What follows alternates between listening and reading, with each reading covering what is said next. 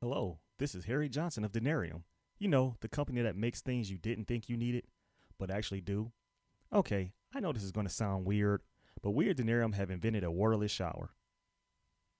See, that look right there. You know, that are you knucking futz look you just gave your radio or computer is the same look I gave our developers when they said we have just invented an electric shower. I'm like, what? And they said, yeah! I'm like, you're advocating electrocuting people. It wasn't until I saw the demo I understood the genius of our engineers.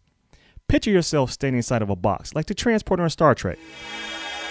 Then this electric field surrounds your body that's not strong enough to shock you, kill you, or damage a pacemaker, but just strong enough to kill the germs, bacteria, and microorganisms that live on the surface of your skin.